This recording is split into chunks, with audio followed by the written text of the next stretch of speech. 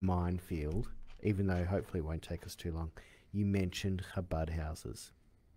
I have a great affinity for Chabad houses. We, in many ways, Chabad is, it's been certainly a big part of my life. And in Israel, it helped our family with the Baal Teshuvas that we are today. But now it's getting to be here in Melbourne that there's a Chabad house on every corner. I think we're getting to the point where we're hitting what's the phrase I'm looking for? Market saturation. Yes, that's exactly what it is. Market saturation. It's getting to the point now where it's like cafes on High Street in Armadale. Yep. If another one opens, surely one of the existing ones has to close. It dilutes. There's only so many people who can drink so much coffee before the market says there's just an oversupply. Yep. And I'm like, do we need another Chabad house anywhere in the Schmalzbelt? Right. Within a 10-kilometre radius. Hang on, don't ask that question, because as soon as we get people answering that question, we need one here, all of a sudden you're going to get another one. 906-920-887. Give us a call. take. Like, I can understand if some real brave bocher East Caulfield says over near Caulfield. Oh no, that's Glenara. They've already got one. But I'm, I would be more than impressed. Yeah. If some brave bocher opened one up in Tarneit. Right. Tarneit, is that like I know there's one? Is that Darabin Way? Where's that? Yeah. Is that eastern suburbs? Northwestern. Northwest. That's Broadmeadows there's whole parts of our city that are northwest of where you and I live. I talk to so many young Chabadniks, young Chabad Light, whatever they are, and they desperately want to live in the country. They desperately want to get out of their little apartment in St Kilda East and get out with their family to a property that they could buy with the same amount of money or less. Every time we go bush, I always say, because we've done a number of trips where we go through Mildura, and we absolutely love Mildura. It's a beautiful town. It is a lovely town. It's a beautiful town. Yep. The weather's awesome all year round. Those townships all around there are all lovely. Yeah, you got, is it Wentworth on the New South Wales side, and I can't remember what's on the South Australian side, but we've done that loop.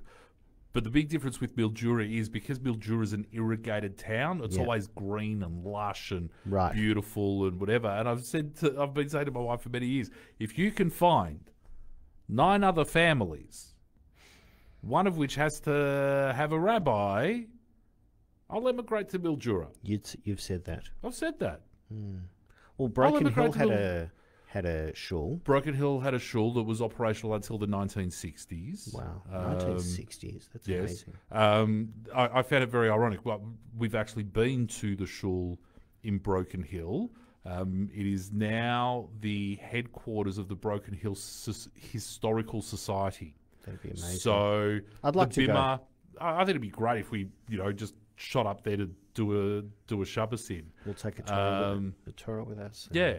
So the Bimmer, the Aron, everything. Is there an Aron? Yeah. Everything's all still there. In fact, Ron took a replica Torah just to have sitting in the Aron, so when people come and have a look, they can see it. But the point I'm getting at is irony of ironies. So I see on the tourist map, there's the Broken Hill Synagogue. I've got to go have a look at that. So we get there, it's all closed. I call the number to say I'm standing outside the shul. I want to have a look. It's Father Peter. We're terribly sorry. The shul's closed for the Christmas holidays.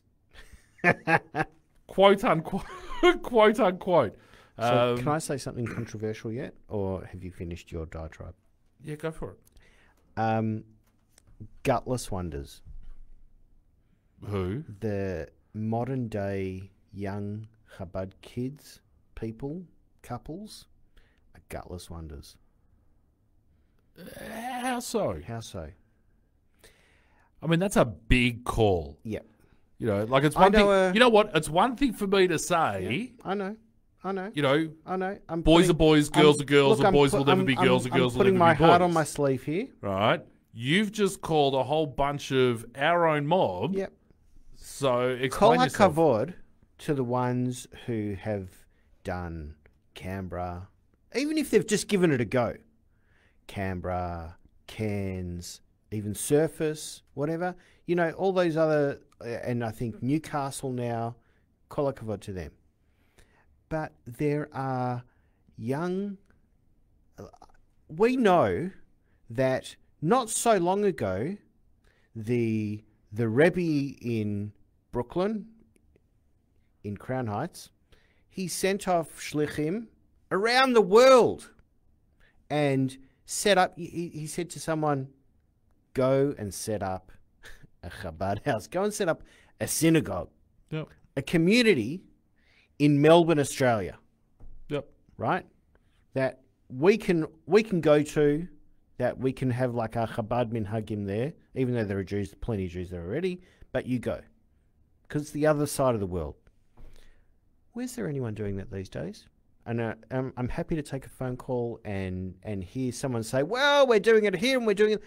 No, you're not.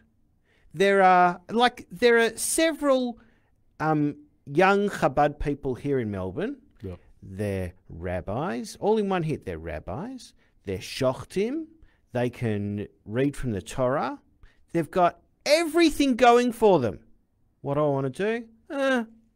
I'll sit back. I've got a good life here. We've got the school. I can do everything. I can run an entire community, but I'm going to sit back and take it easy. And I'm telling you, the Rebbe would not be happy about that. Get out there. Do something and make the world a better place instead of sitting in your frickin' Dalit Amod in Melbourne, in your little comfortable makom, and get out there and do something. What? I'm sure those people are just sitting around with their thumbs up their tochuses, waiting for something to happen. They have to make it happen. They're good at doing that.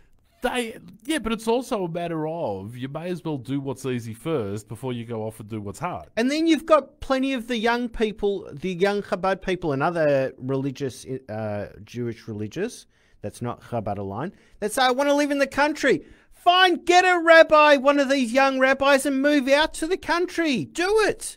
You're going to spend 500, 600, 700,000 on an apartment, on a 3-bedroom apartment in Eastern Kilda. Bloody get yourselves together, a group of you, and get a rabbi and move out and open a little abattoir or something. Get some cows and do a little dairy.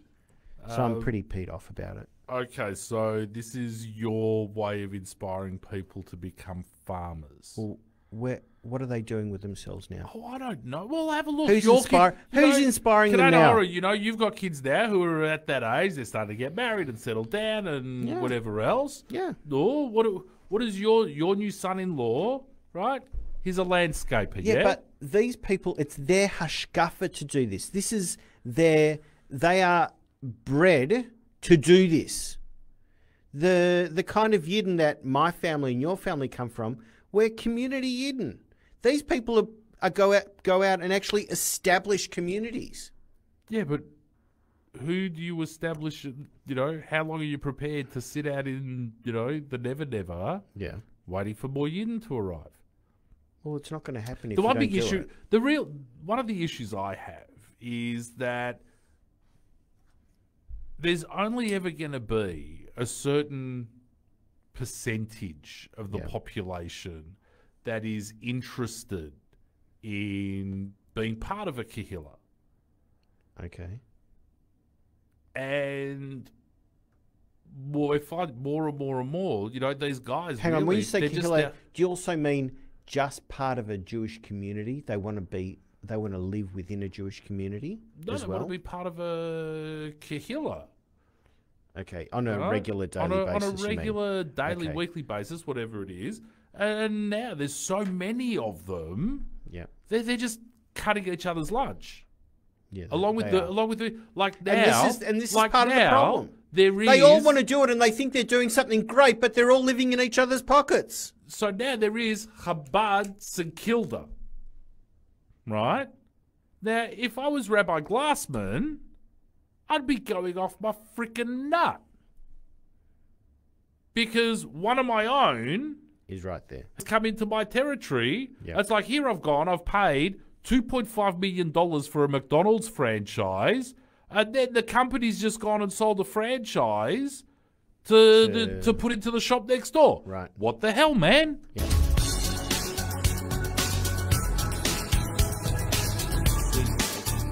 You're listening to J-Air, Jewish Australian Internet Radio. J-Air broadcasts to Caulfield and nearby suburbs on 87.8 FM, as well as streaming online at j-air, that's air.com.au.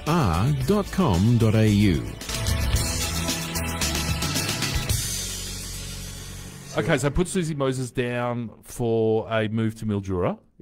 Yes. Susie with it. So I didn't know Susie should have a move to Mildura. worked in Bendigo for 2 years. What does she say there?